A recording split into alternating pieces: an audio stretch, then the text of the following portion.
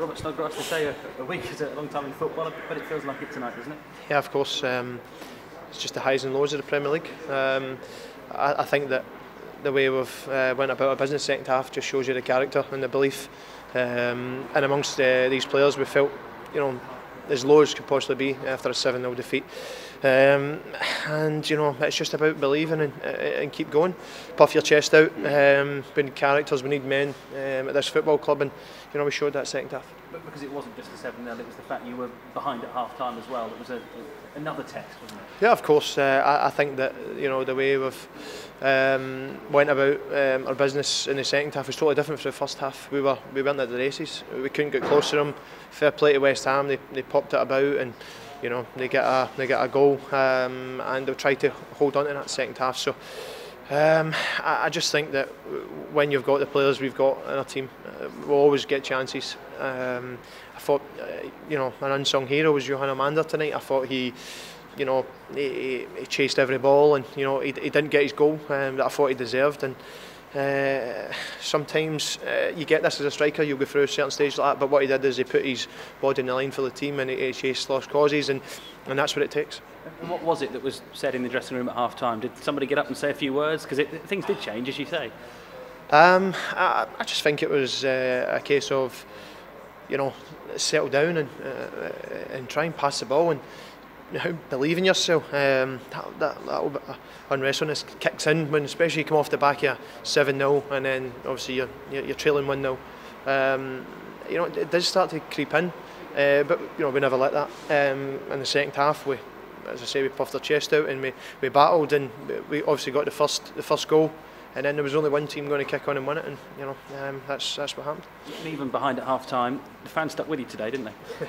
Yeah, I think in the first half they were on our back a little bit, which is deserved because we weren't at the races. You take that as a player, straight away how the fans are going to be on your back because they're passionate and they care, and it's just the way we did. That's why we're exchanging words at half time, and it wasn't too bad. But I just think that the boys here, we keep going, and we're a close bunch, very great set of lads, and it was this time last year against Arsenal that was a turning point in the season, so hopefully that can be the case this time.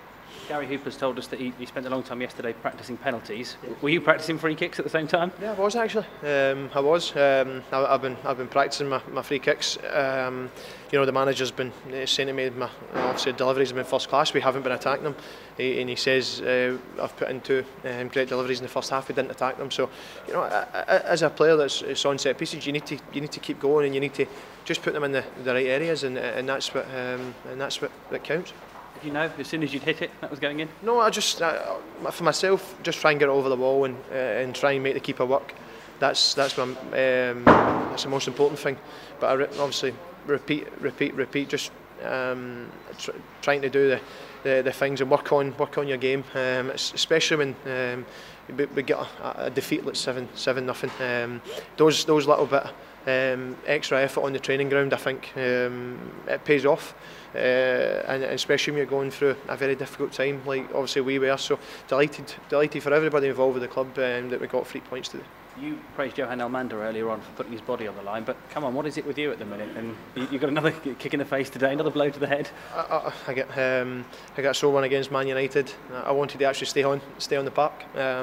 It was the staff and stuff that took me off. They says I had to get took off because the doc said I took a bad one. So and then I've been, as you can see, I've been kicked in the face today. So it doesn't matter about what happens. The most important thing for me is I put my body in the line for this football club and for the rest of the boys, because that's what we need to do if we're going to survive in this Premier League, because you're up against some top opposition, and it takes hard work, determination, and that little bit of magic as well sometimes. And as I say, I'm delighted because everything in the second half it paid off for us, and we got the result. Amazing to hear you say you wanted to stay on at Old Trafford, because from watching it looked horrible. Yeah, of course. When I came to, I just remember the cross coming in. Then next minute, the doctor's shouting, he's foaming out the mouth. So I think it was him that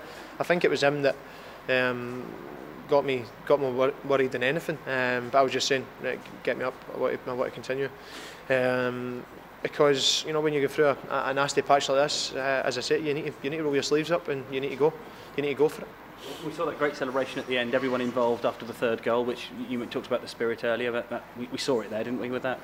Yeah, of course. I did an interview with the media a few weeks back, and people were saying about desire and different things, and you can see there clearly. You can see in the games we've played, desire, getting on the ball. Nobody's. But that first half there, as I say to you, it wasn't good enough. It wasn't us.